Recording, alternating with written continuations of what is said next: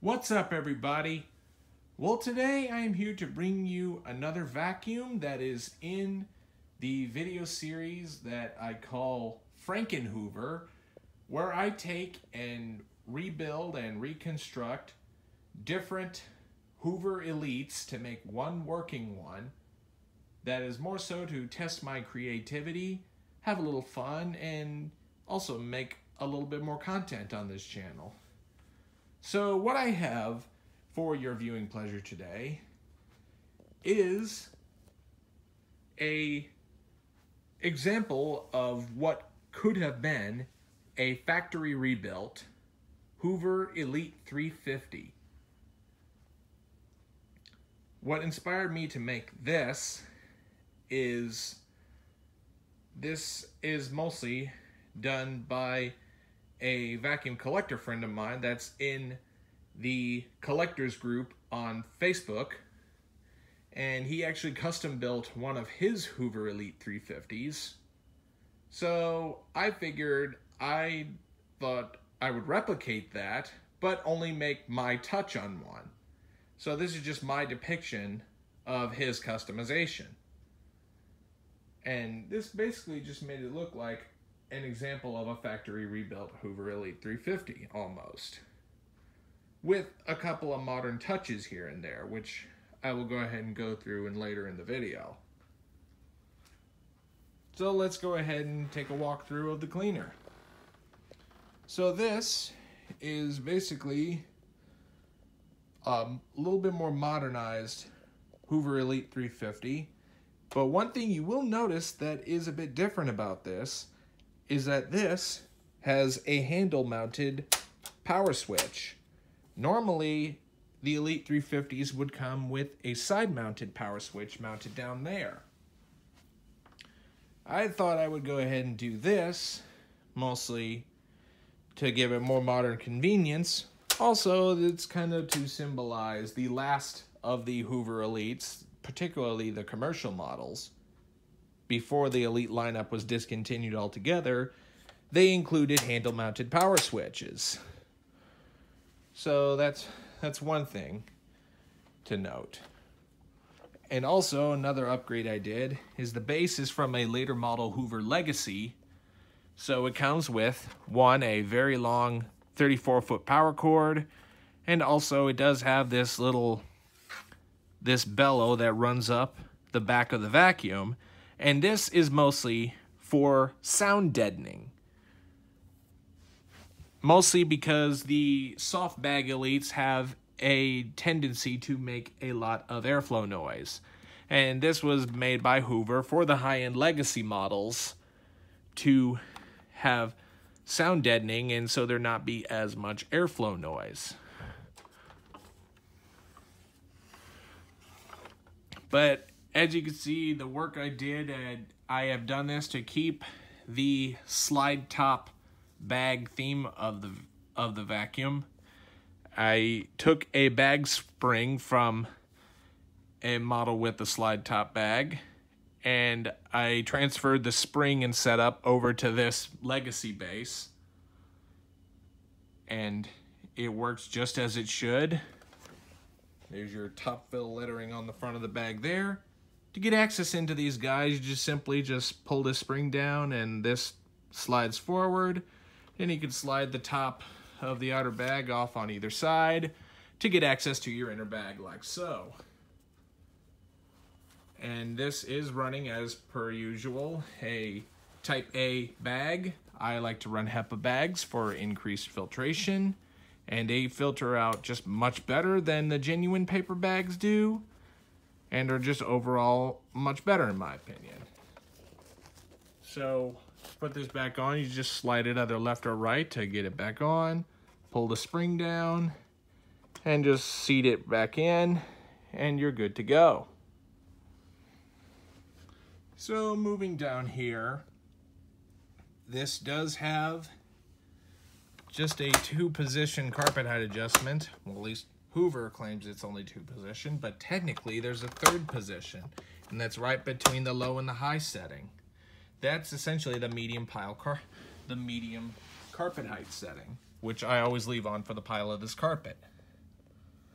you have right here your Hoover lettering Elite 350 on the top of the headlight there, with the Hoover symbol right up there. They are a little bit faded from the plastic polish, but not a major deal. Has edge cleaning on both sides. And you also do have lettering that says 2-level automatic height adjustment, and the third one as well. Now let's go ahead and tip this back to show you the underside. Here is the brush roll. It is the original style red bristle single row brush roll with medium stiff bristles. They are not the stiffest of bristles, but they do work very well.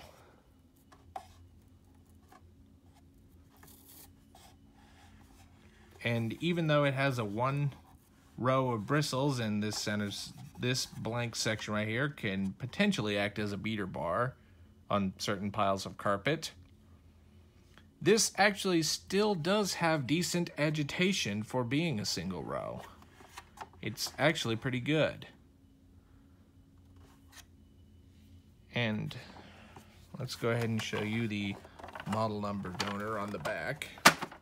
This is Hoover Cleaner model U4459, 120 volts, 60 hertz, 5 amps. At least the original motor that's would draw 5 amps. More on that later. The belt is 38528-027. The bag type is A. The serial number on this, to decode the serial date, if any of you that are interested in doing that, to decode the actual year the vacuum was made.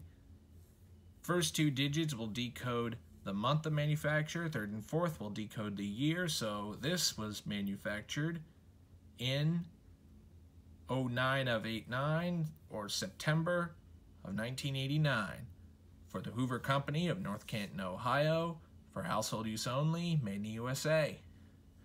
That is one thing to love about these old Hoovers, is that they are American made. And back here you will notice the motor that this has. The housing obviously is changed out, because the motor is actually from a later model Elite. And that is one thing that's definitely going to change the performance of this, because this motor, instead of drawing 5 amps, draws somewhere around 7 amps. And it has not only improved performance, but the fan was also upgraded from the standard 7-blade fan or 9-blade that this originally would have came with to a 20-blade. So performance is definitely going to increase with that. And so, with that said, let's go ahead and give you a little demo of this thing running. So let's go ahead and release the cord, which is very long. And I like to run my hand down here so to avoid getting any like tangles in the cord. It's kind of my way of doing things. There's nothing worse than when you get to the end of the cord and what you think is the end turns out to be a tangle to the point that it shortens the cord. So let's go ahead and plug this in, and we'll go ahead and turn this thing on and give you a little demo of it running. Now, typical Elite fashion, this thing is pretty loud when it's running, so headphone users, I would advise turning down your volume for this portion of the video. So, here we go.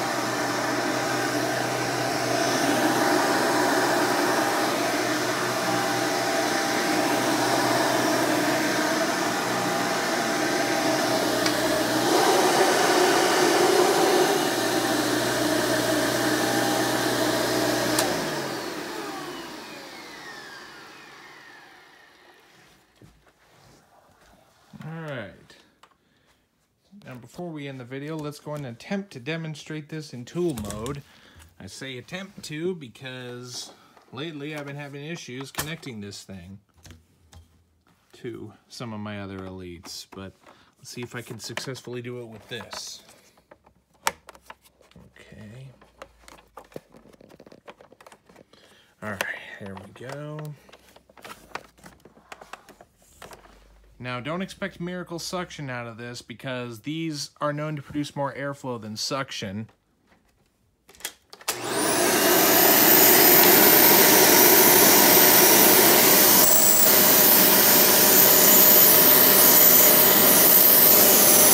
Unfortunately, it has very bad suction leakage because it's not very well sealed.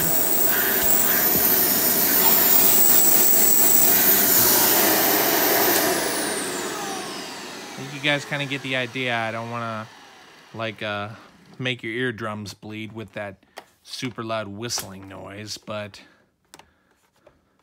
that's just how these things got tools back then.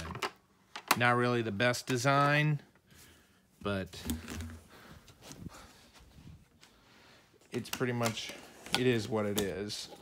But one thing I do like about it is that they have these twist connectors, similar to what the canisters would use of the time. So here's your extension wand. You have the original upholstery tool, but then I also pulled off two more tools that were actually from other Hoover canisters that, interestingly enough, they will fit these hoses because they use the same twist lock connections. So that's very nice. But anyway, I hope you've enjoyed this video on the custom factory rebuilt styled Hoover Elite 350. Be sure and stay tuned, and don't forget to like, rate, comment, and subscribe. Thanks for watching, and we'll see you next time.